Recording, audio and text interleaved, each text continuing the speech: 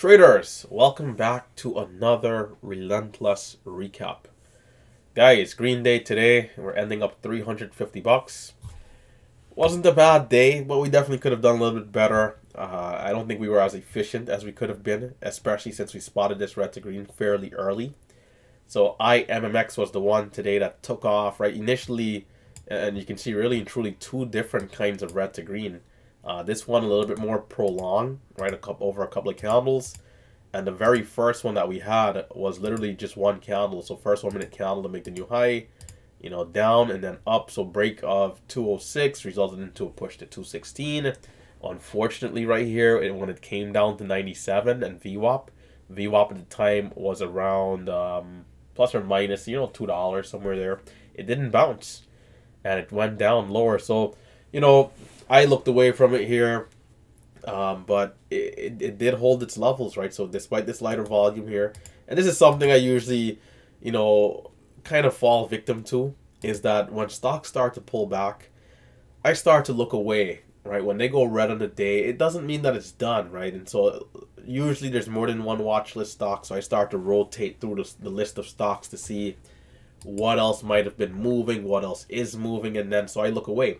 But if you're really focused on just one stock and you're still watching this thing as it pulls back, look at this. A low of 92, then a low of 90, and then again a low of 90. Yes, the volume is a little lower, but it's holding its ground. And from there, it starts to curl. And so if you're watching here, and you, even if you take a starter position, you could have gotten in a very, very early entry at the beginning of the move. And then it starts to surge. We got a push here to 98, and then 06. I was not scalping it early. As the move went on, I felt like scalping it was getting harder and harder to do because, we would push up, whether, let's call some prices, 210, 215, 220. Once it hits these targets, the bids are kind of coming down 3, 4, 5, 6 cents. So I'm like, I don't know if I want to try and scalp the highs, get in and out quickly. So I'm like, okay, tried my best not to do it and just waited for some pullback trades. I did get this pullback trade right here. We had a low of 09. I did buy this entry here as we kept going. Sold around 15, I believe. Let's see, time 37. Let's double check. I could be completely wrong here going off memory.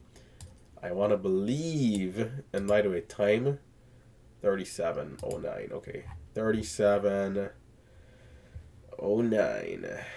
37:03. Okay, 9. Well, okay, looks like I missed the trade. See? Okay, looks like I missed the trade. This is why it's always good to come and double check. Now, looking back at the charting, I knew that that's a place I should have been attempting to buy, right? So I was only in for 3 seconds. Paper hands, relentless trader, in for 3 seconds and completely botched the trade. And then this is where I attempted to scalp. So I attempted to scalp at 19. Let's see. Actually, let's look at the time. That might have been a dip attempt. 39. I took a lot of dip attempts today. No, I can't. I know what I do know is that what I do remember is that at one point in time, I took one scalp that I shouldn't have took. But anyhow, majority of the trades were me trying to get the bottom. And, you guys know how I trade. I don't want to see the stock going lower. I want to be in at the bottom. And it's a good and bad thing. The good thing is that I'll be cutting the trade almost immediately. So if the stock does flush down a bit, I'm not going to even be any sort of red. The bad news is that once you stop out so quickly, let's say they're selling on the tape, or if we just go down 1 cent lower and it doesn't really give out before bouncing, you stand a chance at missing the trade. And that's never a good thing, right? And it happened today. Where we come down a little bit. It makes me think it's going to go lower. It doesn't. And then it rips at 9. And then I believe at 19 or 18 here is where I was able to catch it for a couple of cents. So in at 19 and out at, and this is not even a great trade really. It's only a 5-6 cent win. In at 19, out at 25, 25, 26, 26. And the last 500 shares out at 20 as it came back down. And, attempting 19 again, paper hands. In at 19, in at 21, out at 20, in at 19, out at 18, in at 19, out at 19. And the stock ended up holding at 44 here very, very well, right? This is 44, so you kind of see how these candles played out. There are days where I try a different approach where I'll buy and then just put a stop in place. I'll tell myself, hey, I'll give this thing 5 to 8 cents of room, you know, depending on the personality of the stock and what makes sense. And every time I'm doing that, I'm stopping out for a 15-cent loss or something. It's like the stock just flushes down, you know. So I've just decided, hey, I'm going to live by this, and that's what it's going to have to be. If I miss trades, I miss trades. So I'm going to continue to do exactly this.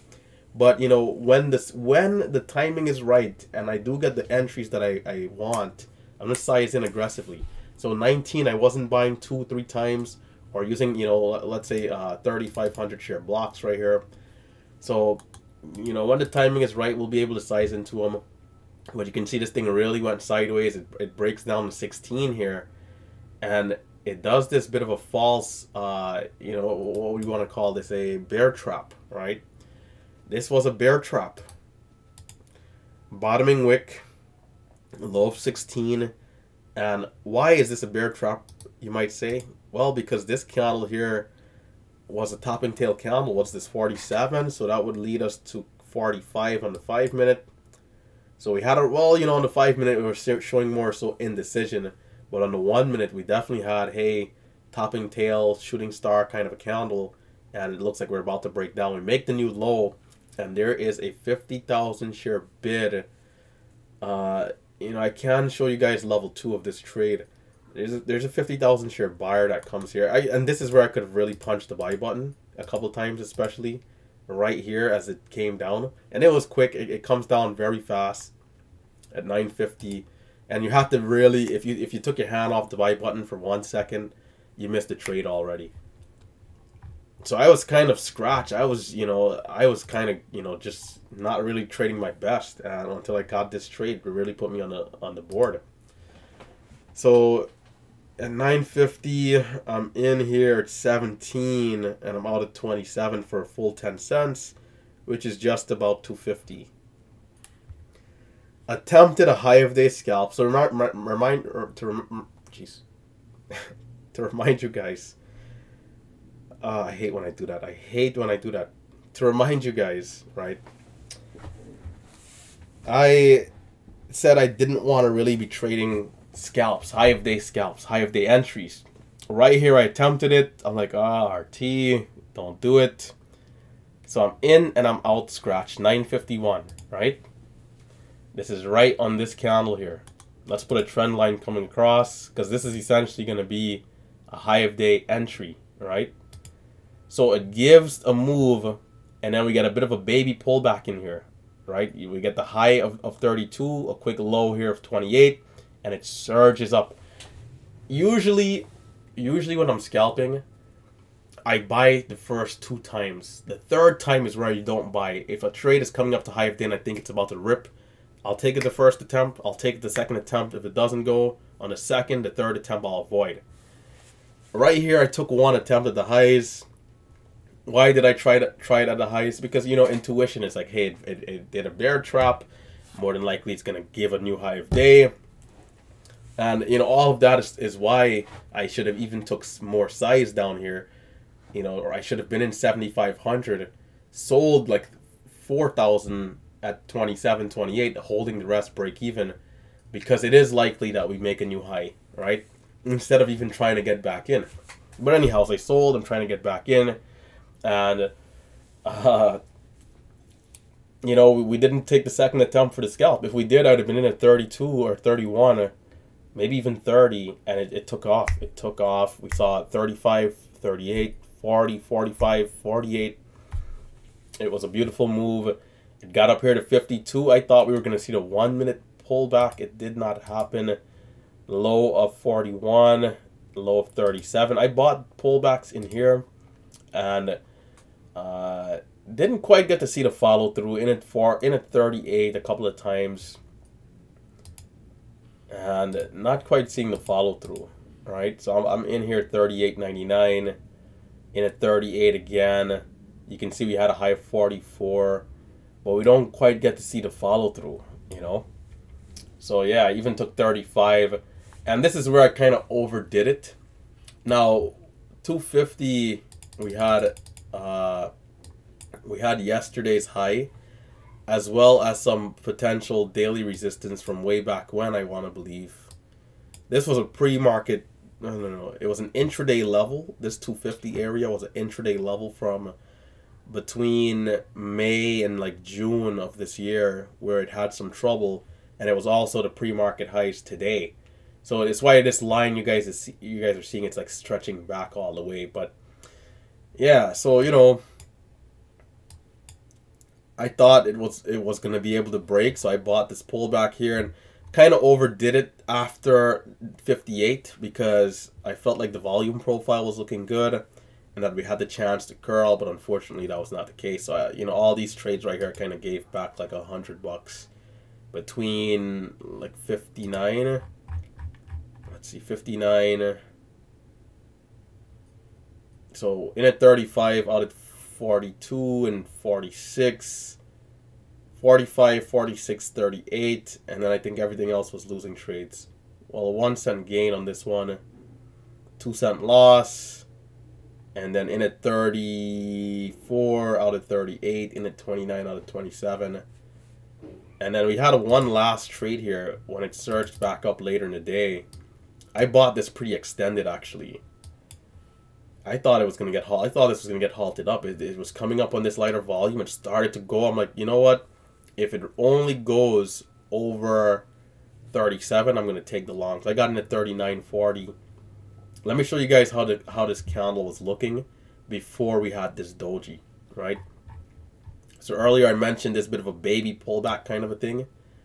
This is exactly how that area over there was looking. A nice green candle coming up, small pullback, and then rip. Right? Exactly. This is exactly what this was looking like until it got up there to 46 and then sold off.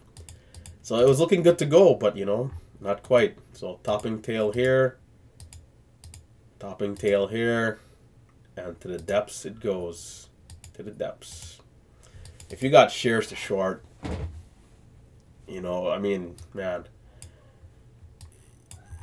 even for me, like I mentioned, yeah, I kind of overdid it here. But even from the last set of trades I took at 28, we still went as low as 209, 210. You know, there's still something in there. Still a couple of cents, 17 cents. Not much, right? If you're not short higher up at 40. But especially over here, if you have shares and they're cheap. Maybe I wouldn't, for me personally, I wouldn't go short here on the first attempt in case it would have been strong. But right here on this topping wick, as soon as this rejects 45 and really and truly the flat top that's here for break of 40, once it rejects this trend line, that's my entry and it goes to the depths. You got to be patient with these trades though. You know, it comes back up to 37, then it rejects one last time, and then boom, Titanic, 199. And you know, some people probably still holding, and then tomorrow will come. Tomorrow, it's like, what are the odds this curls back up to 250 tomorrow? It's possible, but the probability will say that it's 90% gonna go down even lower, because that's what happens 90% of the times. Let's just do a quick summary. AMAM. Where did that go? AMAM. Jeez. AMAM. Look at this move. Right? Look at this move. This one actually had went higher into the close. But then look at this. Sold off. Sold off. And then, you know, it's kind of sideways right now. What else did we have a couple days ago? Like, we can do this, you know, for a bunch of stocks. And, you know, you guys will see. HTGM, I think, was another stock. Right? Most of these companies, once this headline come out, that's it. You know, we go up. Look at this one. A big move into the open. We got halted up. It went from, you know, 170 to a high of 197. And then to the depths. You know, 67 cents. So, you know, for me, I don't like swinging these stocks. There are a few RENT where, you know, will get the move to the upside. Right? Look at RENT. Every day this one has been going, going up the last couple of days. But for every one of these stocks like this, there's 9 that are just after the first day Titanic. Yeah, guys, 15-minute recap here. That'll do it. I'll catch you guys tomorrow. Tomorrow I'm coming correct. Tomorrow I'll be a little bit more aggressive depending on what we have. I'm ready to go. Finally feeling a little bit better here. Tomorrow we're going to be looking to bring the energy. 2 green days so far, right? The goal is to have 2 more green days to end the week, and then we're going to head into next week strong and head into the holiday weekend really well, really good. I gotta get some Christmas gifts here, so I can't be slacking off on these green days. The pressure is on, and I embrace the pressure. Life is pressure, so right here we're making diamonds. So hit that thumbs up, stay tuned. It's been Relentless Trader. Check out those links down below. And I'll catch you guys first thing tomorrow morning, 9 a.m. I'll be there at 9 a.m. sharp tomorrow, and we will be dialed. Stay safe, stay green. I am signing out.